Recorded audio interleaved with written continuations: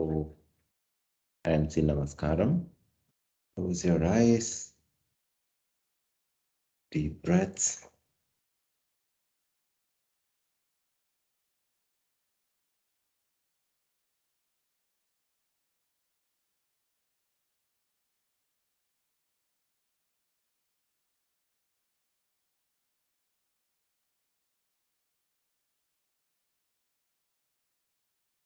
Inhale.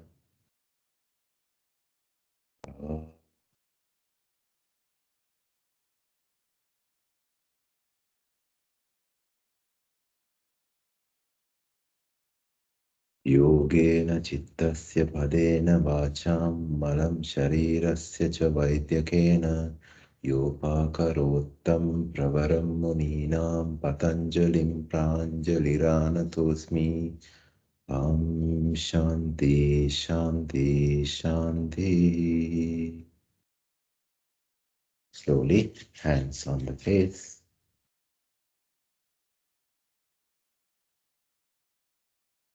Arms down, looking at the palms.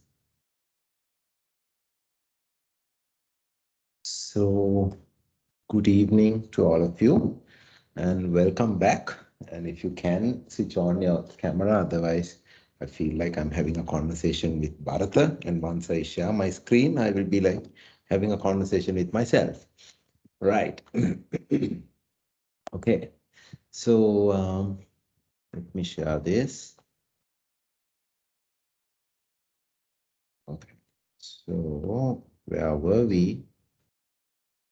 Anybody remember? Okay. So, right.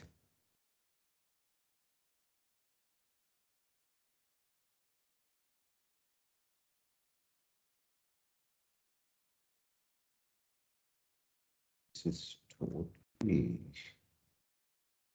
going off.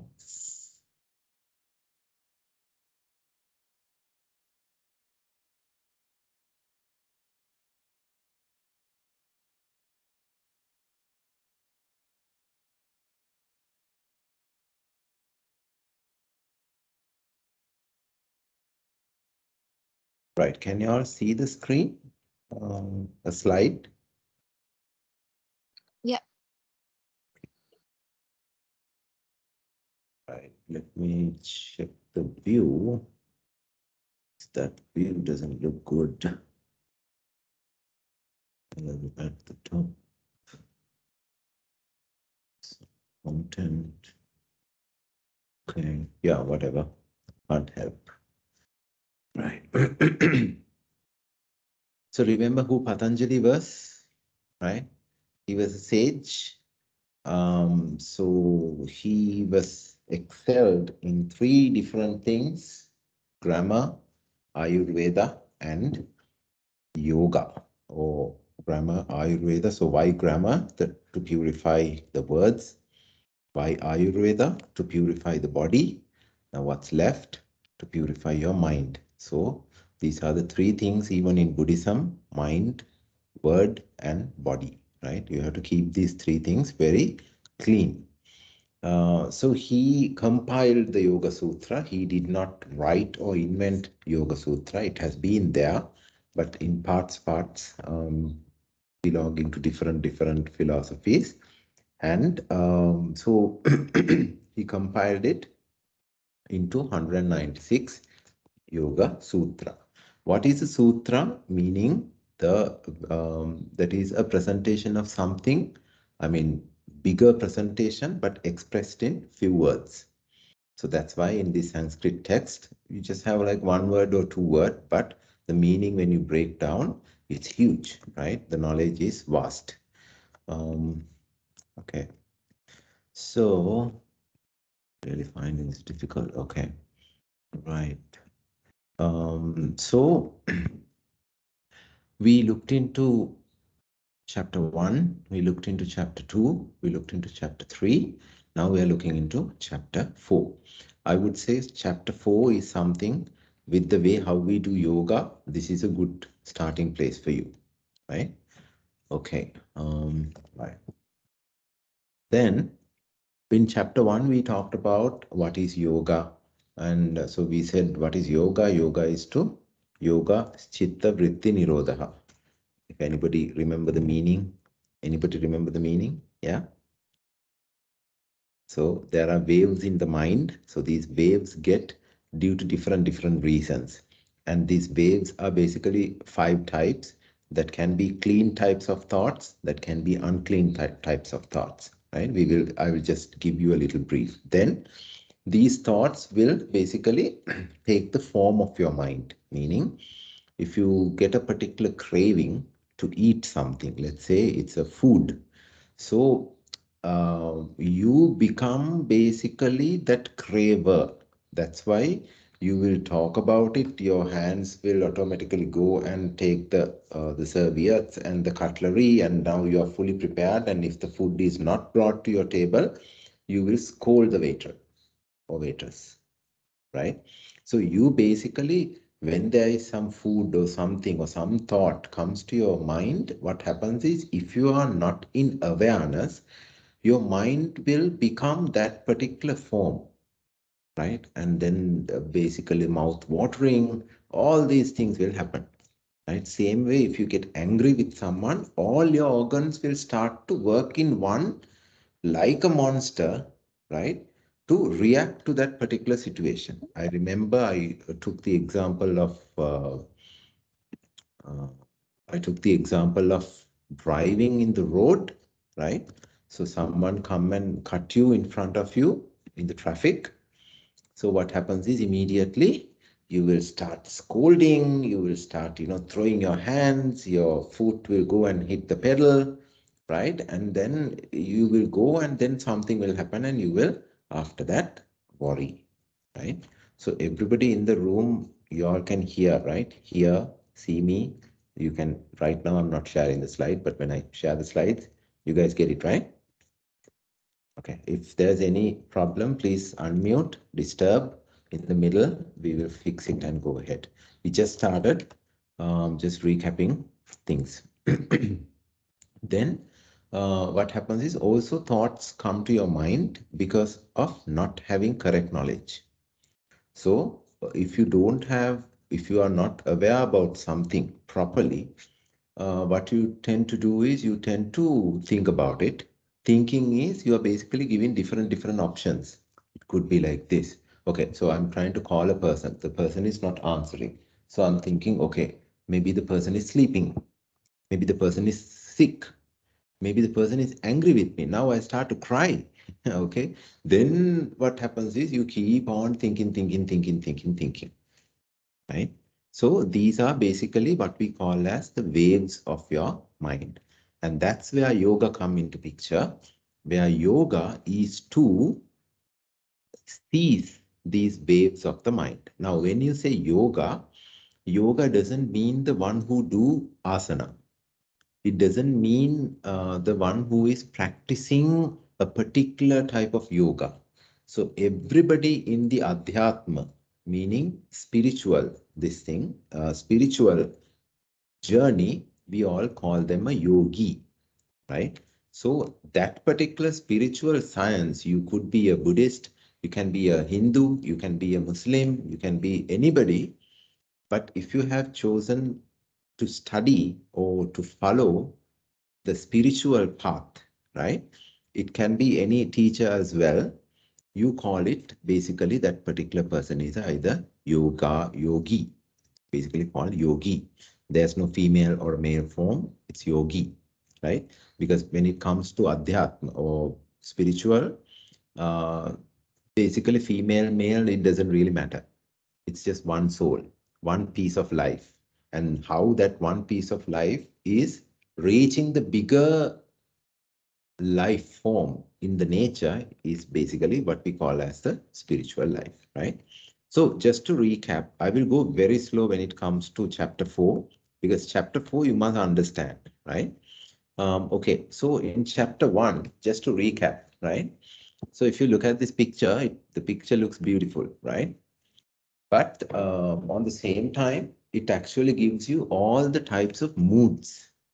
How does these moods come from? It's basically get originated from your mind. how that get originated from your mind is through your sense organs. So from your birth to date, you have collected things from the surrounding, either by hearing, either by talking, smelling, tasting, touching, or thinking about it.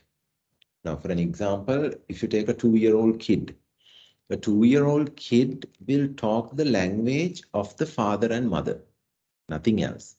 So when the 2-year-old kid come in front of you and open her or his mouth, we know what exactly they are talking in the house, right? So the tone, the words, how intense it is, and everything basically we can understand. So basically, so that is inputting, that is programming the child, right? So when a child is born, if the child has been raised with an ascetic, the child will maybe do meditation by age of 2, age of 3. The child will not have certain cravings. But on the same time, if a child is raised in an environment where people kill each other and all, the child will know how to use a gun by the age of 2. Very well, better than us, right? So that's how the world is happening around you, right? So based on that, based on where you are, what your environment is, what sort of information that you gather, you basically create a particular database inside, which is called the memory, right? So right now, when you are living, you may be thinking about something, and based on that, mind is saying, okay, this is a sad something. So be sad, be excited, be lovable, shout, be excited, surprised, right? All these things. So these are the impressions, right? So what we talked is, so chitta, we said the mind field. This has three things: manam, buddhi, ahamkara. Manam is basically how you take things. You have your eye, you have an object. Manam, mind is working, and then you perceive. Buddhi is to say, okay, let's give a name to that. That is a tree, right? So manam part is basically the input. You take inputs. And then buddhi will say, okay, that is a tree. Okay, that's a jack tree, and this is a mango tree. That discriminative faculty happens with the buddhi. Ahamkara is basically what we call as the I, mamatvaya in Sinhala or in Pali, or I-ness, the ego, right? So you see a tree, then let's say there is a monkey in the tree, then you will first identify, okay, there is a monkey on my jack tree. Now you have a problem. So now you want to catapult to chase the monkey away, right? But if it was other person's garden, if there are not only one monkey, even if there are 1,000 monkeys, we really don't have a problem with it, right? Because it's not our tree. So that's where the whole bondage starts. As far as you identify things as mine, now that's where Ahamkara has done its job, right? My tree, my house, my garden, my car, my wife, my friend, my husband, right? All these things. So that's where, okay, there is a man who is flirting with another person. You don't have a problem. You just see while you are driving in the bus halt, two people are just talking, right? You really don't have a problem. You don't even mind. But what if that is my husband or my wife? There's a big problem, right? So the mind now telling, hey, now you can't just drive by, get out and do something about it, right? On the same way, let's say there is a tree, there's a thief climbing the tree, right? So we see these things when you're driving by. So there can be some coconut trees or something in some garden. So somebody is just jumping through the wall and then climbing. And you are like, okay, so some incident is happening. Better I should not involve myself in this. Let's pass by. But what if it's your garden? Your garden, when I say that's the ahamkara, right? Then your mind is giving a different signal. Okay, do something about it. Call the police, right? Do something about it. So that is how these are the three things inside your mind. But Patanjali didn't really go into details of it. Patanjali called the whole mind part as the mind field. right? So let's keep it like that. He actually made things very simple, right? Then Yoga Chitta Vritti Nirodha, that is the second sutra. Vritti meaning, so yoga is to seize the waves or the vritti of the mind. That's it. Once you seize the waves of the mind, let's see what is going to be the result, right? So what are these vrittis? These can be either afflicting or tormenting, distressing or painful things.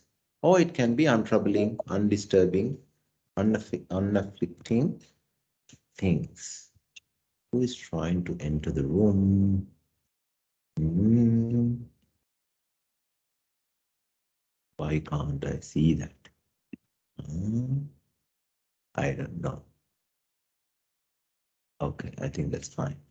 By the way, who is Mohan? Somebody that I know or somebody that I don't know?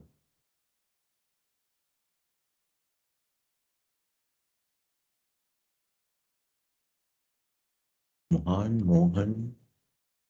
It's mine. I think you know him. Dushyante. Oh, hi Dushanti. Okay. Oh, okay. You have two things, right? Okay, going on. Okay, good. Sorry about it. Okay. Then, right. So, so afflicting, tormenting, distressing things can be painful, right? So it can be a painful memory. Painful memory, of course, destroys your day, right? It can destroy your future decisions as well. And it, more importantly, it can destroy your present moment. So I heard from a teacher recently, if you have a painful memory, what you should be doing is go into meditation, right? Go into meditation, take that thought out, right? Take that thought out and find the root. Find what exactly is the seed or the problem. See, if there is a distressing or a painful memory, if it keep on disturbing, that means you are not over with that problem, right? Suddenly in the middle of the night, you suddenly wake up like a ghost and then, you want to hit somebody. And if that is happening, then there is a big problem, right? So some problem is not finished yet. So you sit down in a cross leg, right? Maybe in the early morning, it doesn't matter. Then take nice breathe in, breathe out, and then take that memory. Okay, so I was upset in the night because of this particular situation. Why? Because I saw this person in my dreams. Then I woke up. Is it a ghost or what? Right? Then why do I see this person constantly? Right? What is the business I have with this person? Okay, so I had, let's say, a work-related issue. So then, okay, so work-related issue, what was it? Was it a fight? Was it some political issue at the workplace? Something like that. So what happened? Okay, this person escalated to my boss saying that I did not deliver this report on time because of 1, 2, 3, 4 reasons. And my boss, degraded my performance ratings, right? Because of that, I lost my bonus, something like that. And because I lost my bonus, I was planning to buy a car that year. This guy ruined it, right? And my loved ones are complaining, you still didn't buy the car likewise. And because of that, every time somebody is talking about a car, I get this person to my mind and I get furious, right? And with that fury, I go to bed and then I see this person in the night. I disturb my sleep and then I wake up, right? So then you need to keep on questioning, and at a point, you will have to accept it. At a point, when you keep on questioning, you will have to accept what's going on. Yeah. Yeah, you will have to accept what some part of it, right? So you might have, okay, fine, that was okay, right? Okay, that was my mistake. Or yes, I had a lot to do with that. Did I apologize to the relevant people?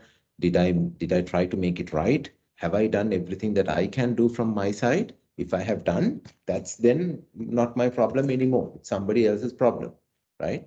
So I should not worry. So likewise, you have to have certain full stops. Otherwise, these distressing, painful things will start torment and will, it will kill your present moment, right? Then the other ones are the untroubling, undisturbing. So these are not disturbing. When you get these thoughts, you will not suddenly, if you get your pet to your mind, you will not either jump up or you will not cry, right? It doesn't really matter. So you get your pet to your mind. Oh yeah, okay, this guy, okay, that's fine. Something like that, right? But these things keep on coming and going. So that's the nature of the mind, right? So the next one is basically to seize these things. So one is you can't seize these problems if things have not come to a full stop, right? And the things where it doesn't really disturb you, but just keep on roaming in your head. Now that's where the techniques come into the picture, right? So these are caused by these different vrittis are caused by, we said there are 5 things. One is correct knowledge, right? One is contrary or illusion. So we think it is like this, the rope and the snake example, right? Then vikalpa, doubt, delusion, deluded. You see something and you see, oh my God, that is so beautiful, such a beautiful person, such a beautiful vehicle, all these kind of things. You are just deluded, right? Inside it, it's the same engine, it's the same mechanism which is working on, just like a car. You may it call a Maruti, may it call a Mercedes, it still can take you from A to B, right? Nidra is a state of emptiness. And then Smriti, Smith, it's not Smith, it's Smriti, right? That's memory, right? So for all of these, the root is the desire, right? The desire, right? Tanha, right? So desire can be looking for love, looking for happiness, looking for contentment, looking for anger, looking for revenge, right? We have desires for revenge as well, right? Sometimes we have a desire to forget somebody, right? So that is also a desire, right? So the desire is a root for all these 5 different fluctuations in the mind, which will keep on disturbing you, which will keep on creating films in your mind, right? So how to go for it is basically, once you learn the techniques, you have to keep on practice. Abhyasa is practice. Vairagya is basically go beyond go beyond the raga. Why raga? Vairagya, right? So you have a raga, which is a desire. Go beyond that desire, right? Not to suppress the desire. So somebody will say, don't do this, right? Then you will like, okay, thank you very much. I will not do that. But when you move like that, what happens is you, sorry, sorry, you will always have a curious factor inside your mind, right? There is a curious factor, um, thinking, how is this? How is that? Likewise. So better you experience it then, and then you go ahead. So in even in this mm, Upanishad, right? Before you start, they say there are 3 types of people. Number one is there are saints and sages who have said, you do these things, you don't do these things. So the first type of people will take their word, yes, this is right, this is wrong, or this I should do, this I should not do, and then they will follow the life like that. So for an example, one would say, okay, don't kill another human, right? That will disturb your life, right? So the person will, yes, that is correct. So, or I would not say correct, I accept it, I will not do that. Right? That is the first type of people. Second type of people, who is waiting in the meeting room? Oh, Jayanthan, on video mode, how are you? Good to see you, man. Good. Dulanji Jayanandana. I can't I accept? Why can't I hit the accept button? You're sharing your screen, so that might. Oh, okay. I think it comes in the post. Okay, that's fine. Good. Then, yeah, so the second type of people, sage, saint, Veda, Upanishad, everything will say this is doable, this is not doable. You will want to do it and get into the trouble and learn and come out and say, oh God, I don't want to do this anymore. Right? So these are the second type of people. They will look like these people, which I am pointing. Okay. So those are the second type. So first type is once the instructions are given, I will just follow it. That's it. So those people will not have the curious factor. Okay. So sometimes they will say, okay, fine. This is how it is to be done. This is how to cook. That's fine. You will not want to increase the amount of salt and see whether the taste changes. No, you will just carry on, right? Second type of people, they will, how much you tell, no, we want to get into the mud. We want to, experience the mud, right? And then cry and come out of it. Most of us are like that, including myself sometimes, right? Can't help. Then the third type of people are how much you say, how much you experience, you will keep on doing the same thing, right? So these are some of the people who are in jail for like multiple issues, arrested in multiple times, and they are spending their life there for like ages, right? So you do something, you messed up, then you get out of it. But after some time, you forget about it. Then you again get into it and you mess up and you get out of it, right? So these type of people are there, right? So you need to, first of all, you need to understand where is the path to go. And then based on that, you basically need to either experience it or some way or the other, you need to go beyond that, right? You should not get stuck at some point, right? So one more thing is something that I learned recently as well. So what is depression, right? Depression is basically now our thoughts are flowing, right? So today morning when I woke up, let's say there was a very sad news came to me. Somebody has passed away, right? So I was sad about it, right? Then I did I did my whatever the morning work that I had to do, let's say some office work, and then you wash your face, and then you change your clothes, and then you got into something and you carry on with your day, right? But depression is in your mind. Now you heard a bad news, in your mind you're stuck there. So the mind is stopped at that problem. So that will throughout the day, throughout the week, everything and anything what you do, you will start to forget things, right? You will not do everything. You will forget the timings. You will go to places late, right? Even if you're supposed to take a decision, that would not be the right decision because that particular factor is affecting, that particular mind is affecting all your decisions, right? And then when you live that for a long time, your whole lifestyle actually changes, right? So you might see a person who is depressed. Suddenly, when you see them, right? So let's say you are seeing a friend after 5 years and you get to know this person is depressed. When you see, oh my God, this person has lost weight, lost hair, lost the skin color, lost the way the person is wearing has changed, right?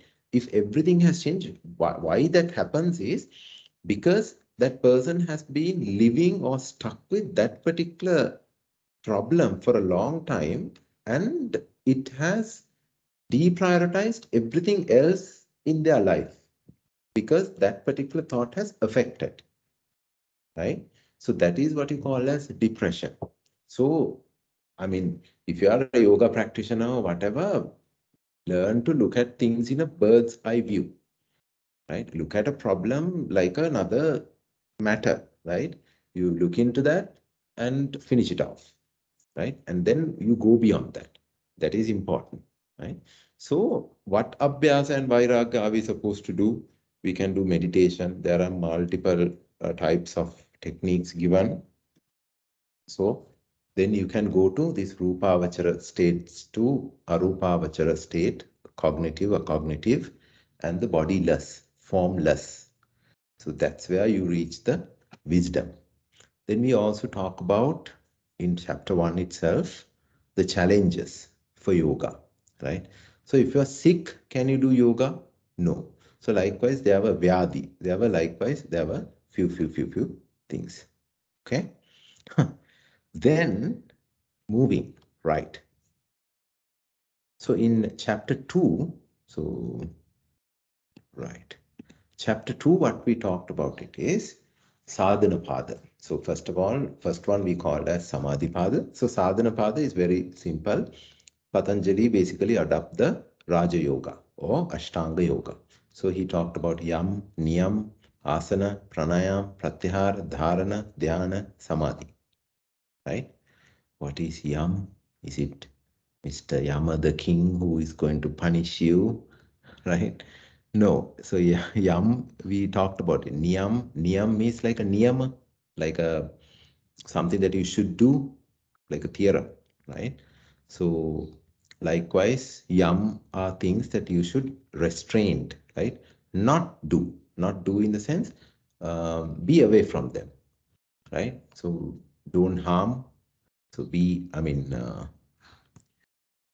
yeah. So don't harm anyone, and then be honest, truthful, moderation, non-stealing, non-attachment. Then niyam, cleanliness. Cleanliness in where? In your face and hair, not there. From your word, cleanliness, what you think, cleanliness, and everything, cleanliness in everything, right? There's no point, you do something that, okay, there is an alms giving, you give certain things, and in the mind you are thinking, oh, you have spent so much of money for this, right? No point doing that. Then tapas. Tapas is basically burning your karma, right? Swadhyaya, self-study, and Ishvara Pranidhana is surrender to the God. So don't get into this way of think like, I am a Buddhist, I don't have a God. I am a Hindu, I do have a God. I am Muslim, I have an Allah. All this, no. If you really look at it, it's just one ocean, right? All these are just different streams of water coming to the same ocean. So you call whatever the word you want to call to God.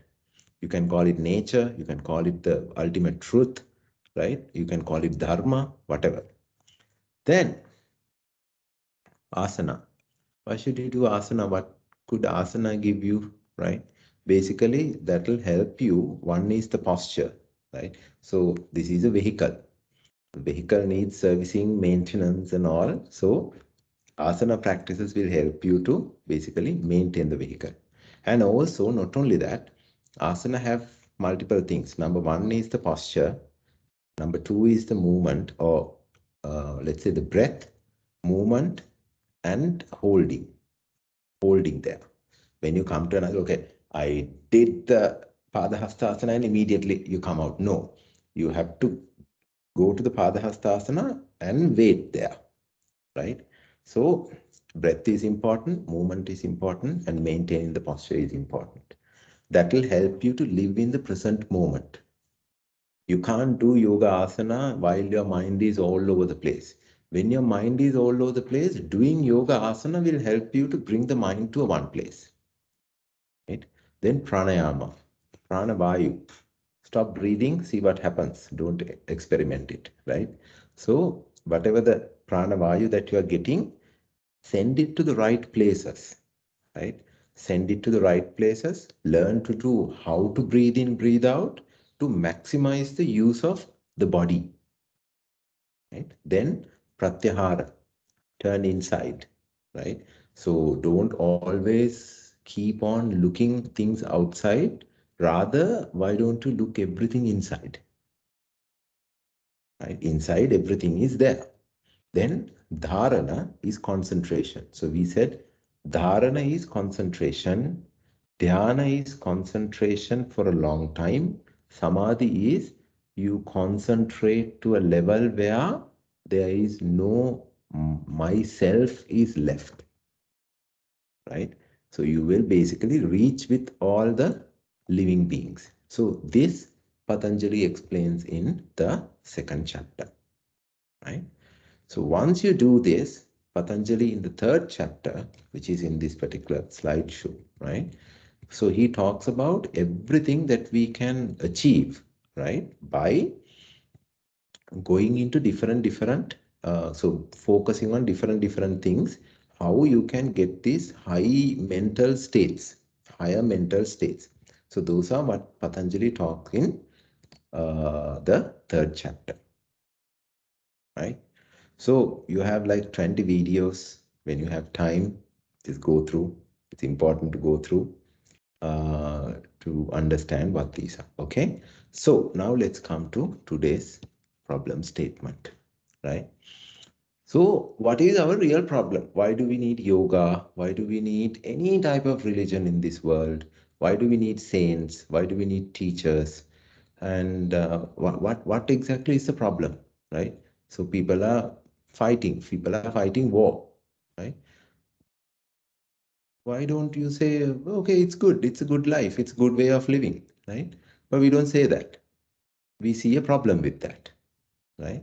And sometimes a person is worrying, somebody's crying. So let the person cry, so what, right? But that doesn't seem right, okay? And then when you close your eyes, what is coming to your mind, right? Million thoughts, okay? And so recently there was a nice story. So there was a group of people who were meditating, right? And then suddenly one person, a foreign person, started crying real loud while meditation. Now this became a big problem to everyone, right? So then they basically asked why you cried. Then the foreigner said, he's from Britain or somewhere, I felt like a mosquito bit me. So the person was meditating in Sri Lanka, right? I felt like, so this is like 15 years back, so no mobile phones. I felt a mosquito biting me. And then 8 years back, I have read about malaria in Sri Lanka. Then I pictured myself in a hospital dying. And then my flight I have missed. Then when the flight landed in Britain, my parents have been waiting, and then they identified that I am not there, and they were crying. They were so sad.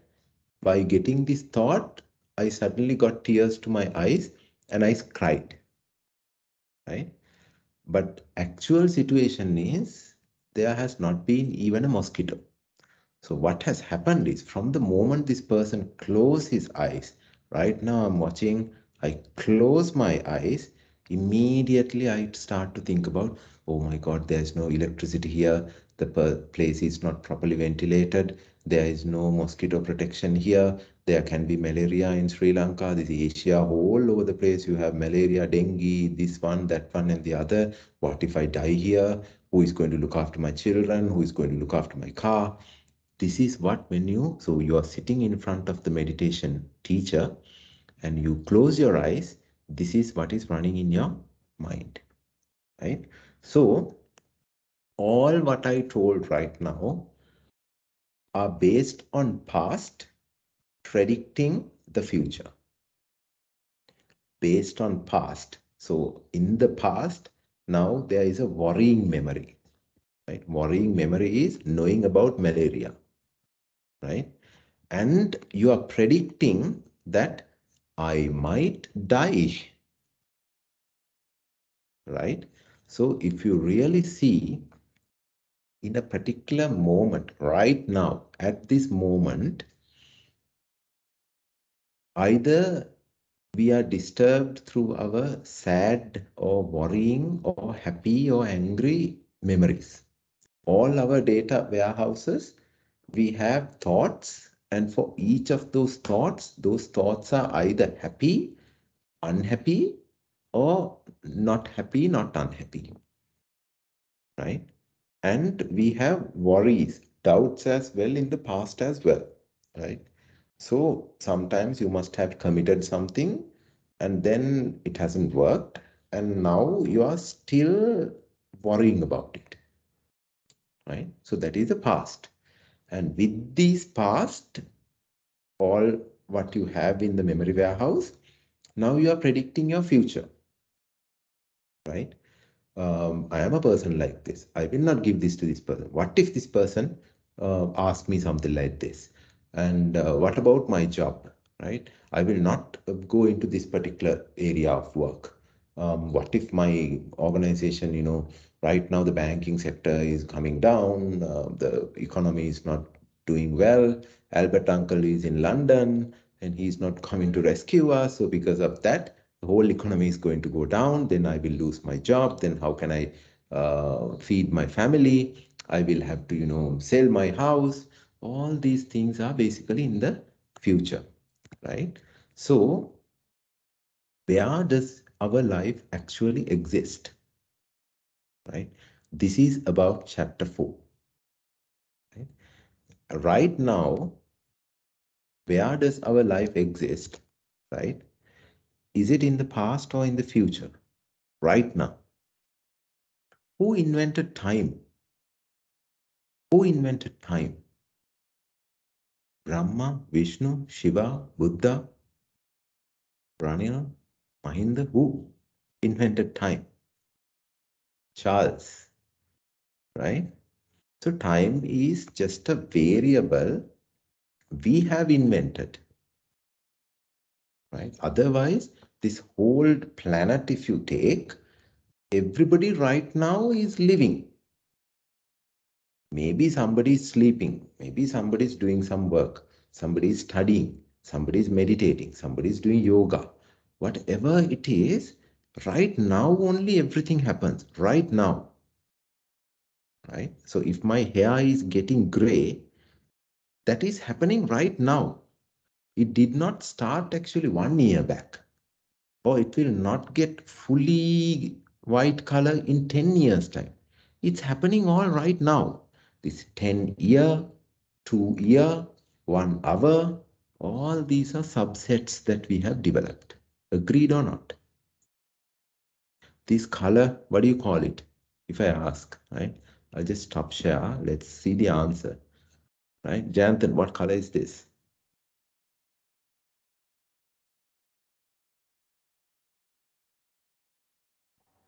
Janthan is all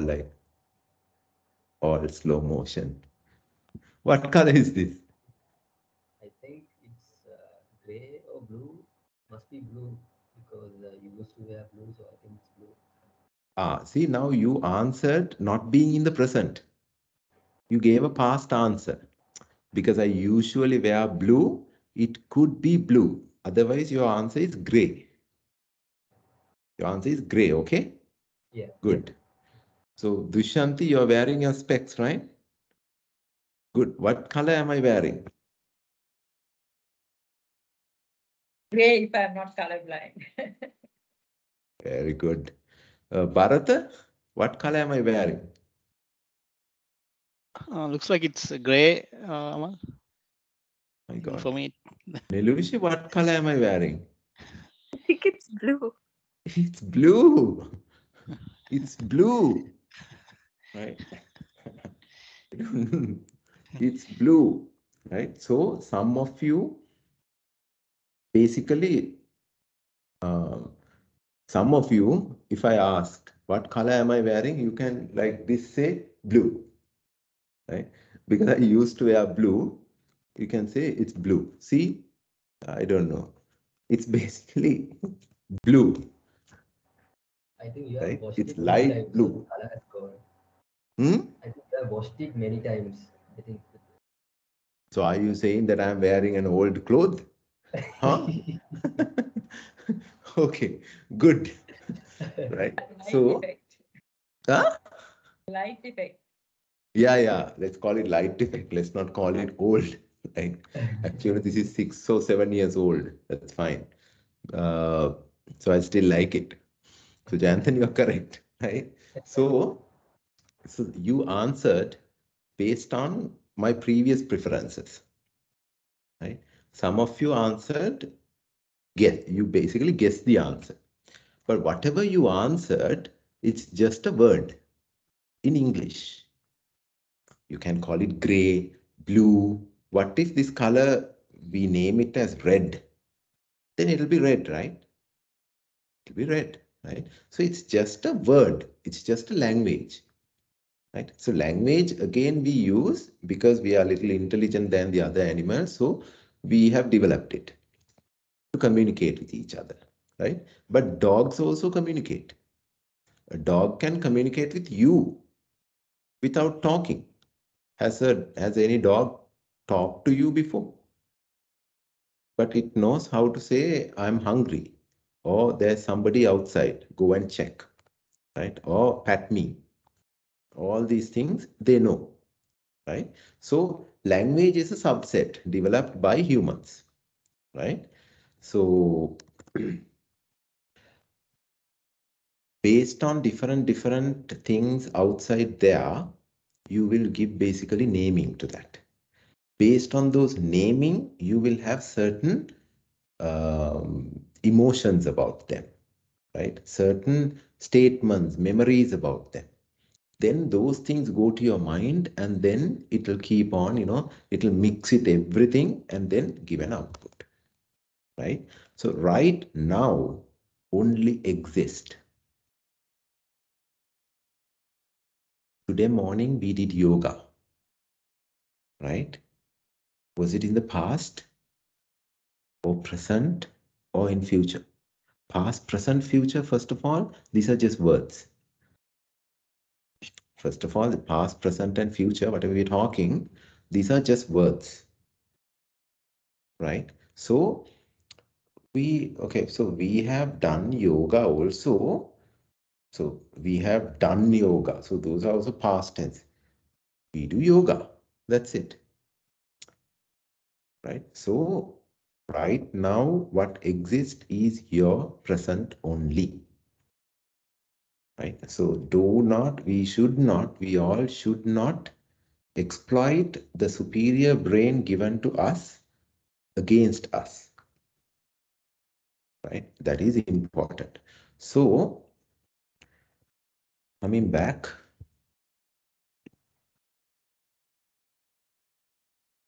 right? So you being here right now, you will live this moment to the maximum if you are conscious only. You are living the present moment only. And that present moment, you will live to your maximum if you are conscious about it only. That's where we say, before even we start a yoga session, we close our eyes. I take this example multiple times, but I do it with a reason. So you close your eyes, and then when you close your eyes, and if you are still, if you're not moving, if you're not talking, if you have closed your eyes as well, then what is the only happening thing, right? So because when you close your eyes, whole external world doesn't exist inside your head right now. When you close your eyes, you don't know what's happening outside. You don't perceive things inside, right? If at all, you will hear something and you will predict, but it may not be happening outside. You don't have your eyes to validate it. And whatever your eyes are seeing, how can you say that's correct as well? Somebody can ask, right? We went to some other time, remember this one. This is how the human sees. This is how the cat sees. This is how a goldfish see the same picture. This is how a rat sees. This is how a fly sees. This is how a mosquito sees. Such poor eyesight mosquito is having. So when you kill the mosquito, how the mosquito may be feeling, right? I just came like this tongue, right? So even your vision now, we think human vision is superior than all of it. But what if it's not the case?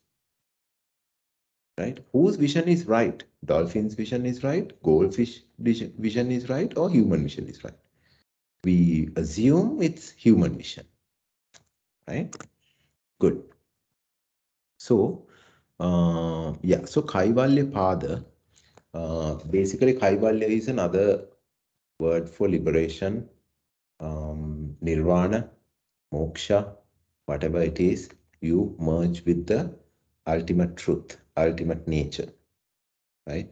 So what is merging with ultimate nature is basically we have a body built up of flesh and water and some chemicals, right? At the point that we die, the body is there, the same, right? Just that even you don't call it the name. When I die, you will call my home and ask, have you received the body? Is the body at home? Right? You won't ask, has Amal reached home? Then my home people will start to cry again. Amal left. Why you are asking he reached? He left already, right? So when you die, none of your loved ones, not so loved ones, nobody is going to call that particular body with your name. It's called the body, right? Why? The identity or the unique factor which was inside, which caused to function, has left. It's not there anymore, right? So when this particular electricity kind of a thing inside your body, it functions. Right now, see, all of us are functioning. Dushyant is watching like this, Jantan is watching like this, Bharata is watching like this, and Niluji is watching like, yo, like this. So all this is basically functioning, right? So when this particular thing goes out of the body, these particular physical forms that we are having right now are still there. All what you and I see are still there, just that they are not moving, right? So what is happening then? So this particular thing left, right? But then at the point of your death, if you were like, now the doctor is coming and, putting the stethoscope and looking at the guardian and say, setta pochi, done, no recovery, right? So when that impression is given, right, what happens is then your loved ones will call some monks and the monks will start chanting Pirit, or some Ayyar will come and chanting something, mantra, to send this person to the heavens, right? So then even in the deathbed, you might understand, okay, I am going to die right now. Nobody is going to help me. They have done everything, so I'm going to die. Now, if you start to think like, oh my God, I can't die. I can't die right now. I can't leave my child, right? I can't leave my wife or my husband. I love you so much, Kale. I can't leave you. I can't leave my house. I have built all these things. I have money in 10 different savings accounts. You guys will be in trouble if I leave right now getting those money from those stupid officers in these places, right? So if you get those things into your head, definitely you're going to come back, right? Unfinished business, you will come back. But you will not come back in the same way or the way you expect, right? You will not come back as a rich man. Maybe you will come back as a cockroach who is just climbing on money, right? Or if you had a desire for, what do you call, a nice vehicle, you might come up as a beggar who is begging in front of a Mercedes-Benz company or something, someplace, right? We don't know how that will happen because it's not, I mean, the desire is different, right? How that is going to come is different, right? So so also this says, so when you are, I'll come to that later. So the practice of yoga, if you are being in the present moment, understand this, try to understand it. I'll repeat it, right? If you are trying to be in the present moment right now you are living, will you have those cravings? Will you have those cravings? Not really. Right now, that's what, when you start at a yoga class, you sit properly, close your eyes, world is switched off for you, shut your mouth, right? And then what you can consciously feel is your breath. Or if anybody else feeling the food getting digested and all these things, good, right? I don't think so. Consciously, something that you feel is your breath without a problem, without a pain. That you can feel maybe at the nasal tract around here or here. Worst case, at least you can feel the stomach is coming out and going in. So, if you take this body right now, that's the only thing happening which you can feel. Other chemical things are happening, of course, otherwise you are not living, but we can't feel it, right? So when you are meditating, if the world is shut for you, if you are not talking, if you can't see and talk, and if you don't know what you are smelling, if you don't know what you are hearing, then you focus on your breath. Inhalation, exhalation, inhalation, exhalation, right? When we are doing this, yes, thoughts do come. Some nice girl comes, some hunky man walks, some Mercedes Benz comes, some apartment came, yesterday's pizza comes in, day before yesterday's whiskey comes in, the party comes in, the one I danced with without my knowledge comes in, right? And that particular person's husband comes in, right? All these things will come in to your head, right? Then what you should do is understand it immediately. Right now, it's not happening, right? Then if you try to fight with your mind at that point, don't send me thoughts. It will just open the pipes, right? And send thoughts. What you should do is at that point, there's a thought comes, accept it. That's okay. Right? I mean, if you are saying like when the fuel prices go up, that's okay, let's still pump. When the thought comes also, just say that's okay. Let it go, right? So if you're okay to stay in a fuel queue for 2 days, and if that is okay, then why you worry about just immediate thought comes to your mind, right? Nothing to worry about. So don't fight with your mind. Your mind is much more powerful than that, than you think, right? So stay here, focus on your breath. If a thought comes, okay, that's fine. That's okay, understood. Again, focus on your breath. Again, when you're like this, something called, okay, understood. Again, come to your breath. When you do this for a long time, your mind understands there's no point in trying to disturb him, right? And you also get into a habit. You know, okay, my mind will send me something. That's okay, darling. That's okay. It's okay, baby, right? That's totally fine. So in that acceptance mode that you are living in, your mind will also understand no point. This is not the time he is processing. Let's send these things somewhere away, right? So that is, of course, living in the present moment. And that is what you call as meditation, right?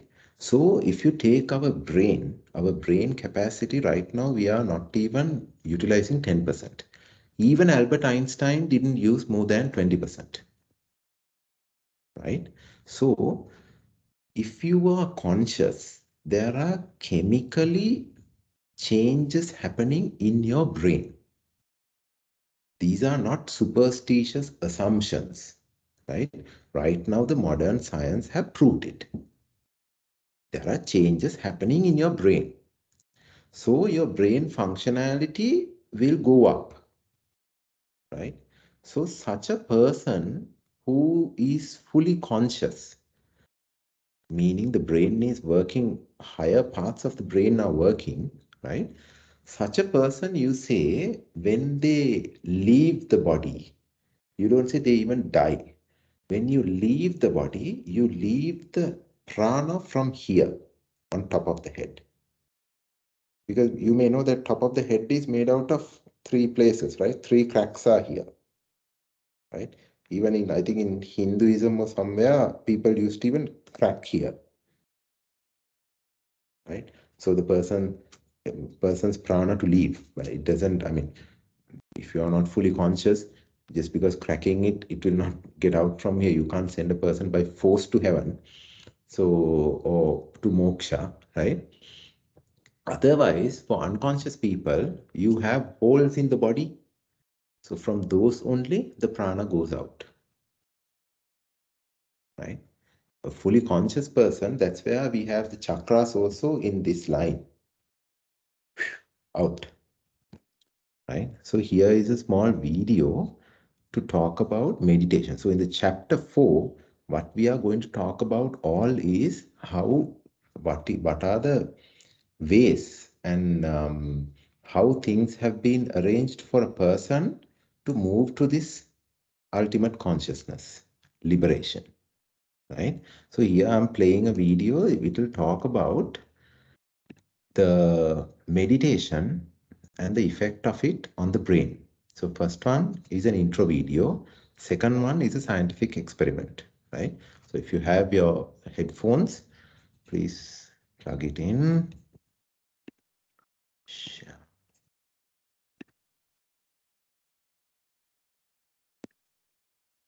Electrify your metabolism back to teenage levels by eating 1/2 teaspoon of this with water and burning fat. Can you like hear, you're still in high school. Jantan? Oh, Every okay. adult human has Right, then Cancer. we can skip. Amazingly, when cancer survivors complete Right, let's go. Switch on the volume.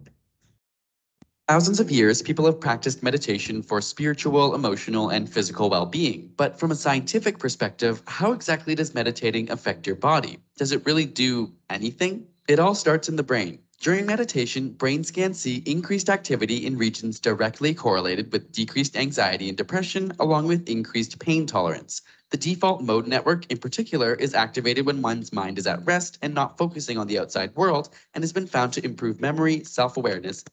So the point is, the mind is not focusing on outside world, right? That is basically what you call as being in the present moment, which is meditation.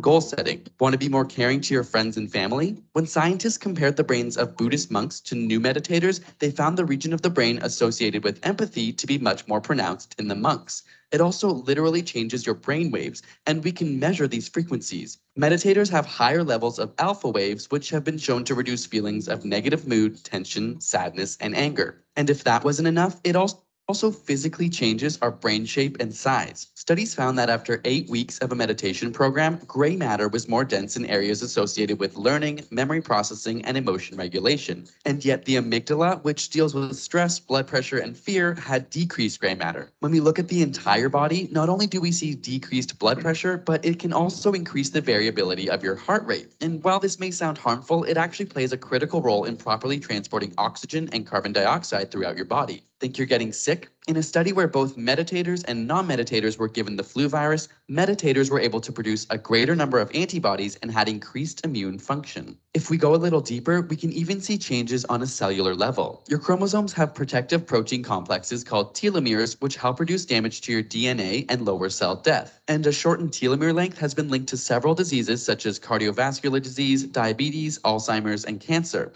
Amazingly, when cancer survivors completed a meditation program, their bodies showed significant increases in telomere length. It's believed that psychological intervention, particularly decreasing stress, has a direct effect on the enzyme telomerase, which has been shown to counteract shortening by adding DNA to the shrinking telomeres. Of course, meditation is not a substitute for other medical advice or a healthy lifestyle. We don't want you leaving this video thinking it will cure cancer. But much like hitting the gym can grow your muscles and increase your overall health, it seems that meditation may be a way of working out your brain with extra health benefits. And since your brain controls, well, all of you, why not relax and say, every once in a while? And if you like working out your brain, be sure to get our ASAP Science book.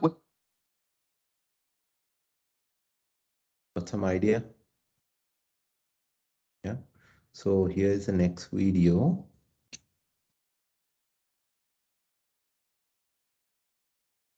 Okay, so this is basically they are doing an experiment of a monk, right? It doesn't matter whether it's a Buddhist monk or whatever the religion it is, it doesn't matter, right? But with meditation and without meditation, so there are different types of rays in the body, in the brain, called alpha rays, gamma waves and all this kind of thing. So they are basically talking about these gamma and alpha waves, the changes of the people who meditates, right?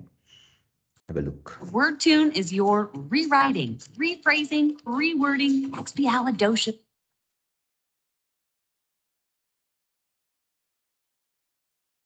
It's focused on two major domains that meditate. Science has contributed to our understanding of the effects of meditation on the brain and body. The research that we've done on meditation in the brain has focused on two major domains that meditation actually affects. One is attention, and the other is emotion. And what we have discovered is that the circuits in the brain that are important for regulating both attention and emotion can be transformed by meditation. The 30,000-foot goal is to use the scientific research to understand the nature of suffering and how it can best be alleviated. And Mingyur Rinpoche was one of our first long-term practitioners. This will be strapped onto the arm, and we'll get your ratings of how... That's normal, without meditation? Yes. Yes, without meditation. Usually when you do this kind of research with either brain electrical measurements or MRI, it takes a lot of what we call post-processing to look at the data. And what post-processing means is simply lots of computer algorithms churning at the data after the data is collected. And it often takes many, many days of computer processing to extract these really weak signals in a lot of noise. It's finding a needle in a haystack.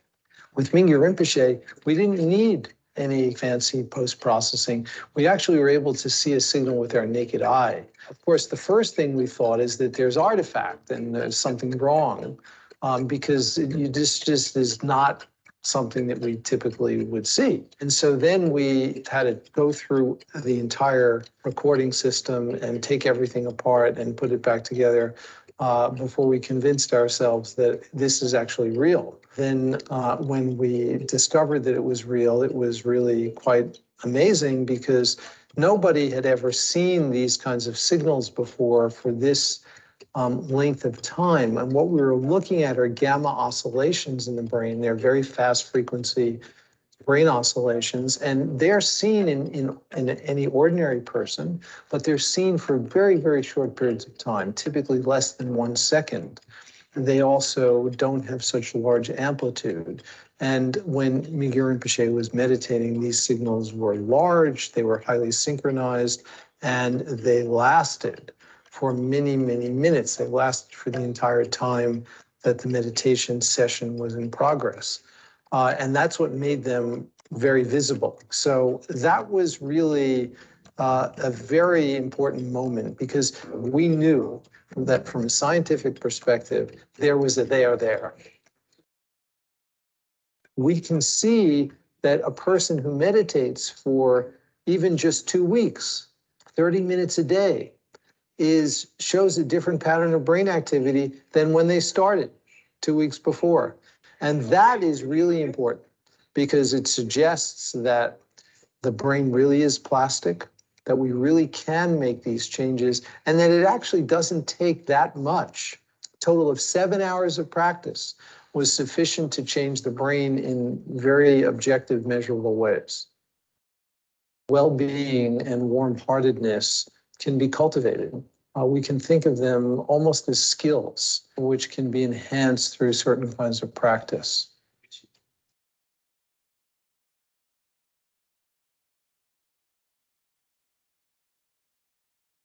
Right. What's the outcome? So basically, why I wanted to show you this is, sometimes people might think, what we are learning can be call it religion, the spiritual, yoga, all these are kind of like stories just to calm down your mind. Hita hadaganna kiyana rasa katha, right? Something like that. But it doesn't really work like that, right? People don't meditate. People don't meditate. See, look at the contemporary world, current world. Will you do anything if there's no benefit? You won't, right? So people do spend even money to learn meditation, learn yoga. Yoga, if you see, as a business, it's an exotic business, right? People charge massive, right?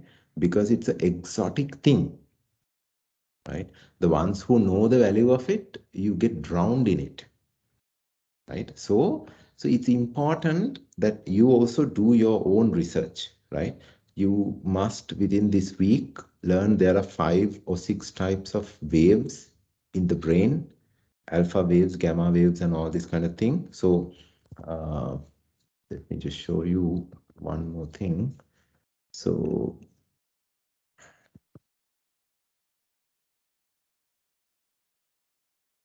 yeah, so these are basically the types of waves in the mind.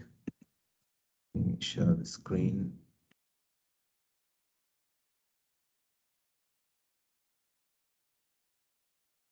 So you have the gamma waves, which have a frequency like this.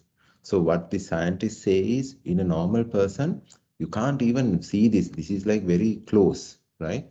But with this monk, when he's meditating, those are like, it's clearly visible, right? Then problem solving and engaging. So those are the beta waves, relaxing and recharging, alpha waves, dreaming, autopilot states, learning is theta, and then delta, deep mind, dreamless sleep.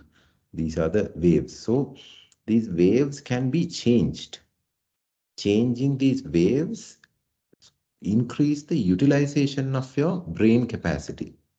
When you increase the utilization of your brain capacity, of course, you can do wonders, right? You can be more conscious, right? There is no such a happiness rather than living in the moment, right? So just read about these things. If the frequency is high, what does that mean? If the frequency is low, what does that mean? So when people meditate, what happens? So people with mad minds, so there's another video.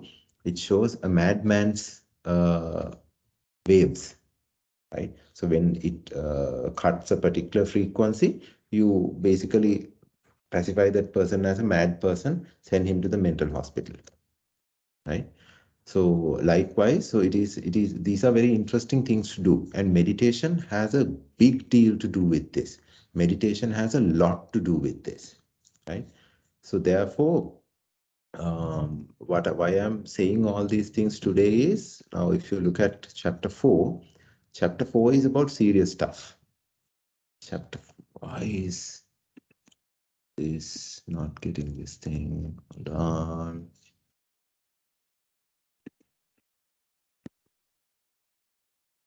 Okay.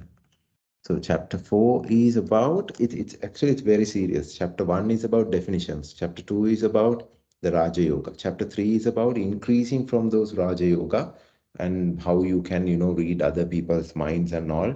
Let's, first of all, I would say, try to read our own mind. Normally we on a daily basis we read other people's mind? No. So for a moment, let's try to read our own mind. That is important. Then going inside, starting the meditation, and as a person moving from this life to another life to another life, how things are happening, why some people are intense with their practice, why others are not intense with their practice, what is the end point of everybody. All these things are there in chapter 4. This is serious stuff, right? Beauty is it has the minimum number of sutras, right? But it has the heaviest content, right? So we need to learn that, right? So I booked the time for 1.5 hours. So I have 10 more minutes. Are you all okay? Yeah, good. So we will start the chapter then. Right.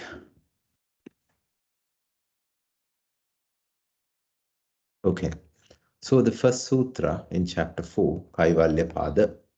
So this section explains about detachment from worldly life, worldly objects, and freedom from desires.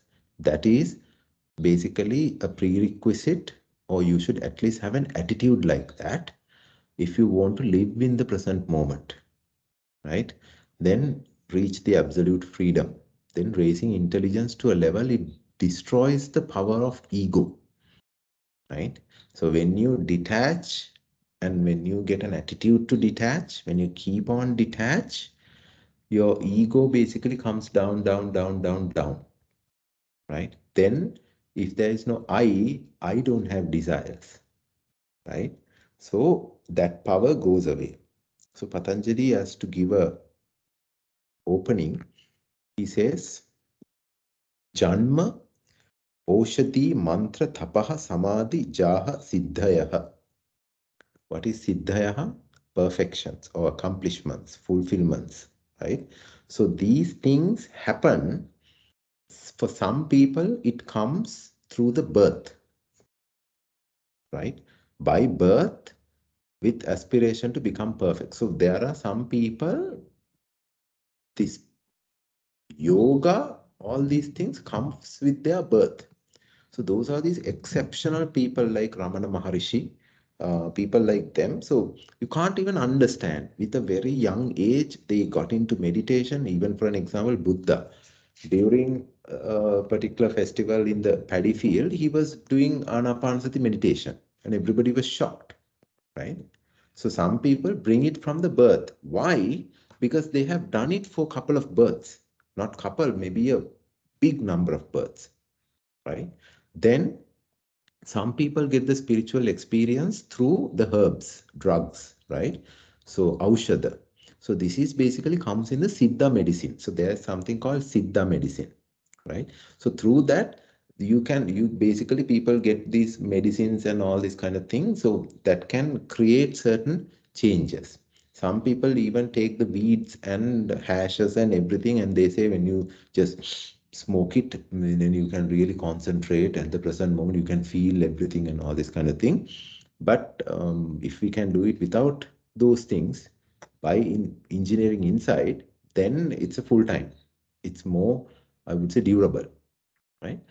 Then by incarnation of name of one's desired deity. So this is a mantra. So you can chant a particular mantra. So what is a mantra? It's basically a vibration. So this particular vibration also can create a particular opening in the mind. Good example, this Japanese scientist, I can't remember his name. So let me find that for you. So he did this experiment with the spirit chanting and water. So what he did is he checked the molecule structure of water, same glass of water, before the spirit chanting. And so it was messed up all over the place. But then after Pirit chanting, so he basically, so the volume was very closer, this thing. And then he inspected the molecule structure afterwards. Afterwards, when you inspect it, it is arranged in a beautiful pattern, right? So it's quite evident through chanting a particular mantra. So you have to chant. Chant, singing and saying are three different things. You can say a mantra, you can sing a mantra, you chant the mantra, right? If you don't know how to chant the mantra, please don't do it. That will only bring disaster to you, right? So you chant the mantra, of course, if it can change the molecule structure in water, can't it change the molecule structure in your own body? And then won't it give you any chemical changes and changes in your brain and mind? Of course it will, right? Then the next one is by tapas. So accomplishments can come through tapas as well. Tapas is basically burning your karma, right? And then the profound meditation, right? So there is a very high chance some people may not come with the janma. Some people, they take the drugs, they take the medicines, and they get addicted and they do the drugs.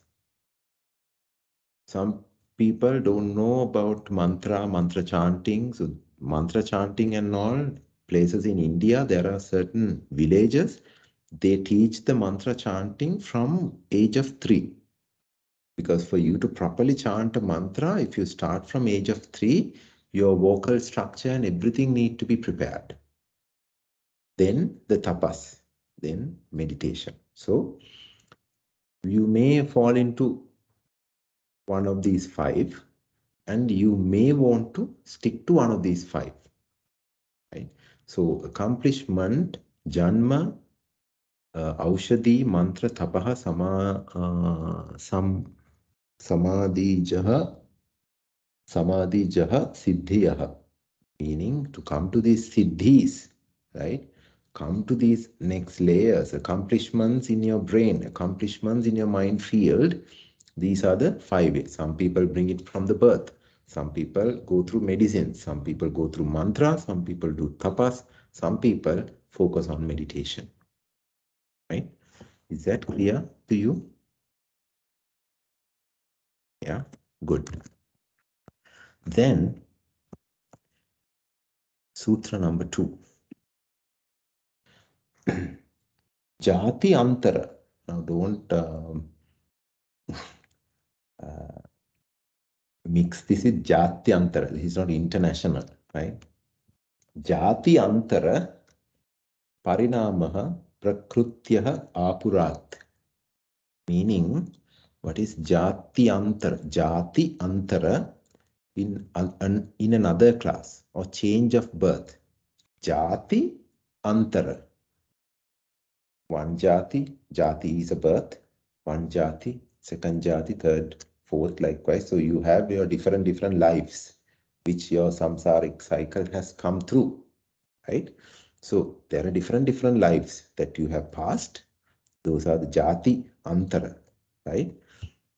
Parinama is transformation or change. Prakriti, meaning this whole thing that you have thought of and built for yourself, right?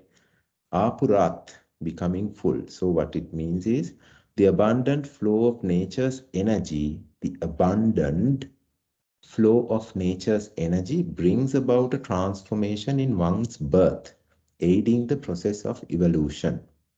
Okay, so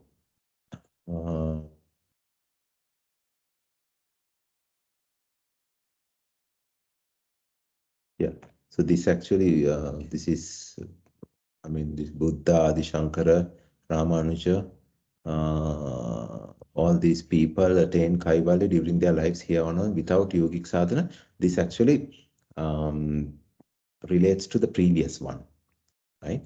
So, okay, so what this one tells is, yeah, so from one life to another life, so this life you have done certain things, and the other life you basically continue from where you stopped and you build. That's how it works, right? This life you have done certain things, and the next life you are building upon what you have, these things. But karma is such that sometimes you must have done something really good here. At the point of your death, if some karma or some bad karma get more powerful, you might be born in the next birth where it will basically not uplift you from there, it will take you down from there, right? So that's where intensity of the practice in your birth is very important, right? So,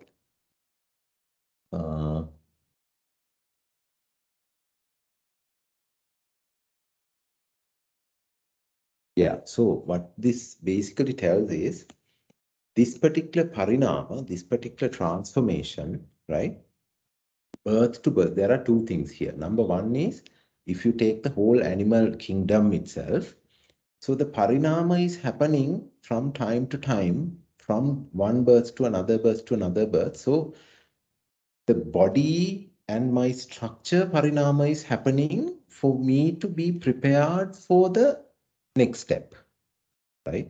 So if you take an example, the human evolution, right? There was a monkey, then tuck, tuck, tuck, tuck, and then the monkey woke up into 2 feet, and then the monkey's limbs and all got smaller, but the brain got bigger.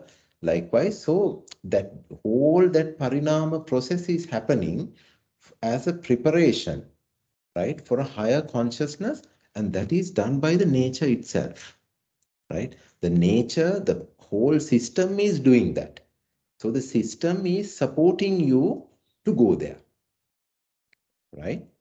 And on the other side, the second meaning is, in your life, if you are ready to explore, of course, the nature will give you a push. Specifically, if you are on a spiritual journey, the nature will not drop you down, right? When you are in worldly life only, you have so much of struggles and so much of obstacles to go, so much of things that you have to go through, that is there actually in worldly life because of your own desire, because you are not, not you, we are not satisfied with what we get. But spiritual journey is a place where you drop things, right? You drop your desires. So what is there to lose? When that is the case, you become like lighter day by day like a cotton. Then that will be uplifted by the nature, right? That is Sutra number 2. Are we clear, guys?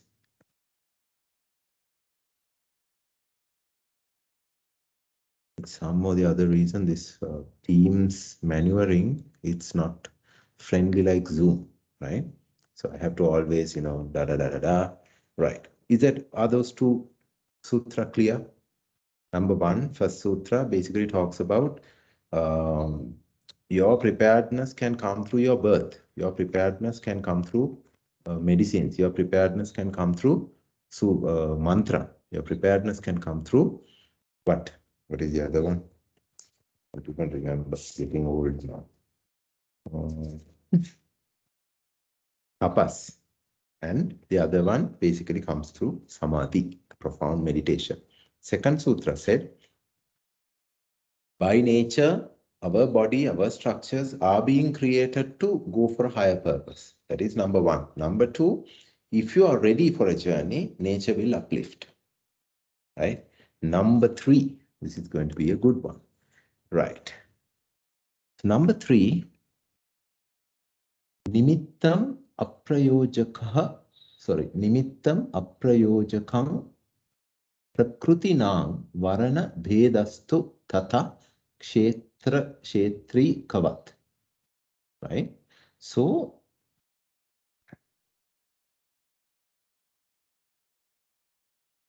yeah.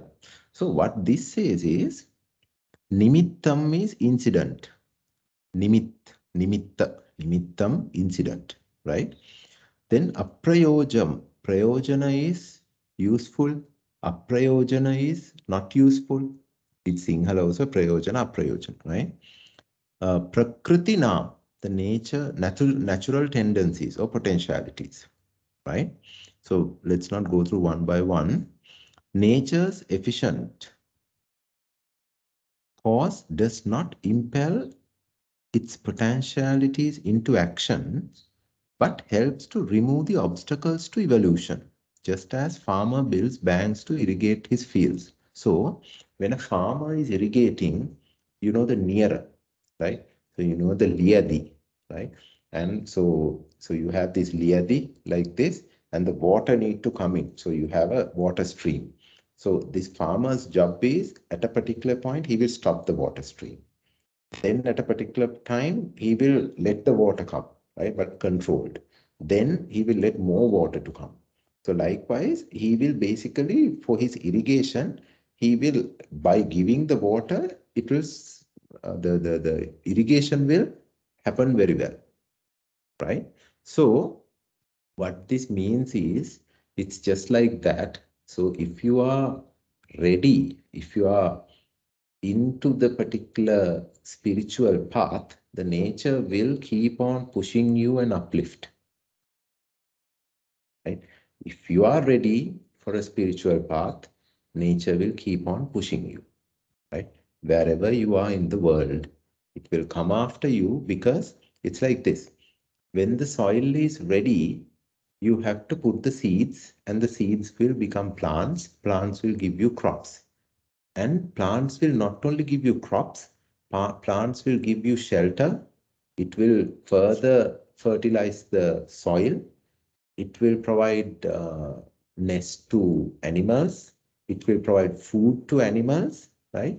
And it will also provide fruits, right? And then once the fruit is basically given, the purpose of that particular plant is done, right? So if that plant, if it is a good seed, right? If it is a good seed, and if you put it in the soil, basically the soil will take care of it, right? So that's what it says. So these support that you get by the nature is not a coincidence, right? So aprayojana, so for an aprayojana thing, it doesn't happen like that. For prayojana thing, only it happens like that, right? So if there is a prayojana, of course it goes. Otherwise, now imagine there are certain things that we try to plant, right? And sometimes those things are really hard to plant, so you have to inject chemicals to the soil and everything, right? But on the same time, there are certain seeds, you don't need any chemical or whatever, because the seed is good, right? Seed is able to sprout. So you put it anywhere, it will come up, right? So this sutra, I will just read whatever given here. It has not copied and pasted properly. What it says is, it's a nice one. Yeah, this sutra is a beauty in itself. Nature's energy now flows abundantly in the sadhaka, right? This sutra is a beauty in itself. Nature's energy now flows abundantly in the sadhaka. This energy is built up and concentrated through the practice of asana, pranayama, bandha, which can be thought of the dikes in the system to regulate and channel energy, so that mind and intelligence may diffuse evenly throughout one's being, right? Do you understand what I just said? No way. Is it? Norway or Australia? Okay, good. So, good. So what it says is, how to put this? All right. So, nature does not support harmful things, right? For a person to make an atomic bomb, how hard is that? Do you find atomic bombs just on the soil? When you dig the soil, do you get atomic bombs and then it will kill? Right? No. So why even nature reacts in certain ways that it kills people, earthquakes, tsunamis and all? Why? Sometimes because the destruction that the humans have made is really high. So the nature is reacting. Okay. So I see the 1.5 hours is actually making people very sleepy, right? Okay. So, So what it tells is, 1 in a million, you will find a proper sadhaka. If the nature identifies a proper sadhaka, nature will do anything and everything to uplift the sadhaka. I am not saying this. Patanjali's Yoga Sutra has written this. I'm not interpreting it in any different other way, right? So if somebody get a particular help, let's say, if somebody's found some teacher and that teacher just talk 5 words with you and it suddenly, patas, it made a realization in you. It's not a coincidence. It's not something happened by mistake. It doesn't happen to everyone.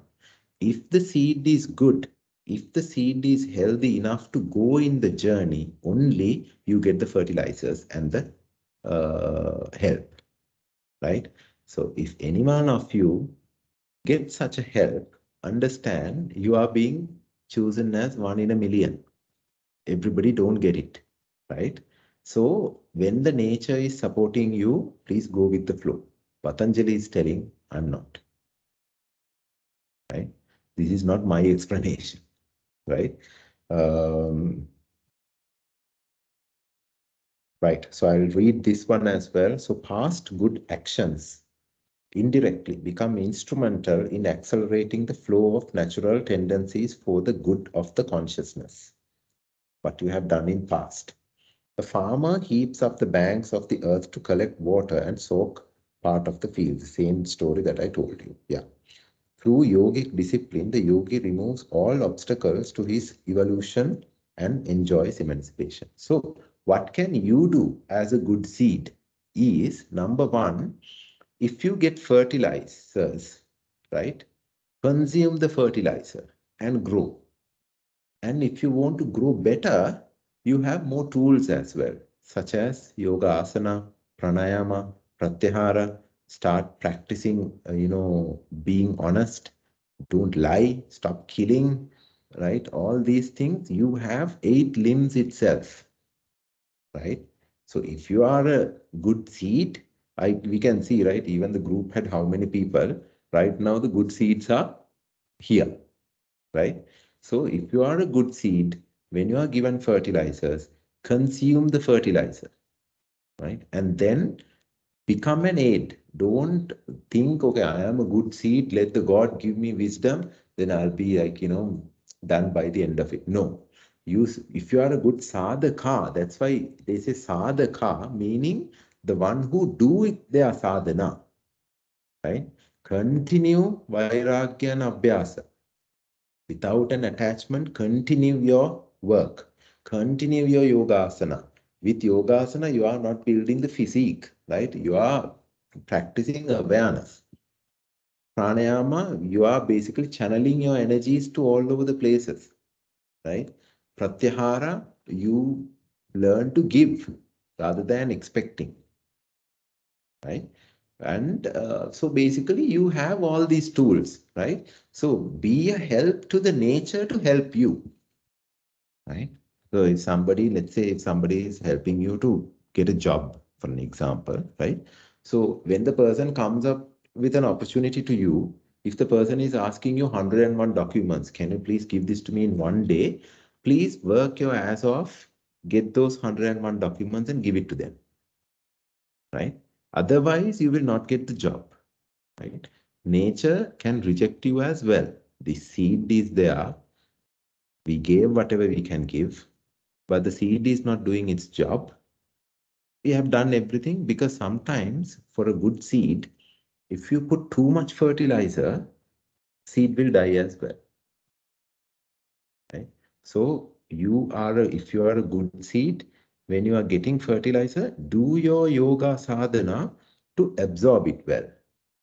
Right? Then you will be uplifted. Then you will become a little tree. Then the nature will give you further fertilizer. Then you do your yoga sadhana. Then you will become a bigger tree. Bigger tree, bigger tree, bigger tree. And then finally you will reach your purpose. Right? Are we clear up to that point? Yeah. I thought of stopping from there. Keep that thought in your mind. And that is very, very important. Right?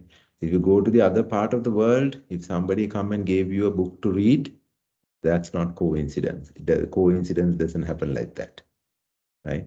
If you go, I mean, I don't know. So coincidence, there's nothing called in this life called coincidence. Do you believe in coincidence? Something happened to me accidentally. Your nature is not stupid. We are stupid to interpret it as a coincidence, right? But nature is not stupid. Yeah. Good. I will take few questions. I will answer some questions. We will stop the session before that. Yeah. So, and meditation, just do 10 minutes a day as a start. Right? Good. Hands in Anjali Mudra. Close your eyes. Take deep, good deep breaths.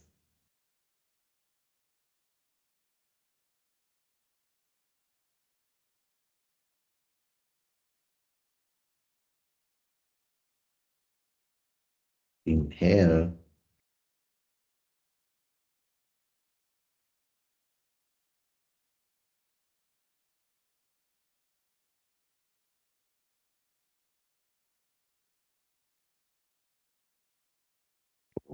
Purnamadaha Purnamidam Purnat Purnamudachyate Purnasya Purnamadaya Purnameva Vashishyate. Shanti Shanti Shanti.